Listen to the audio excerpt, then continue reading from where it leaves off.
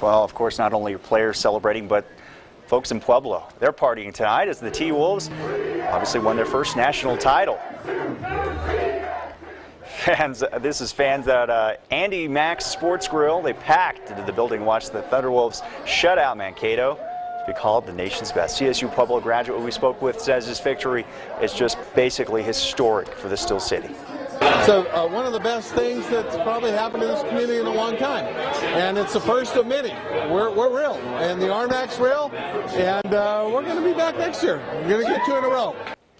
Of course, the team is heading back to Pueblo tonight. We're going to be at the airport for their arrival. We're not sure, of course, when they're going to leave. They're going to have dinner after the celebration ends there at the stadium.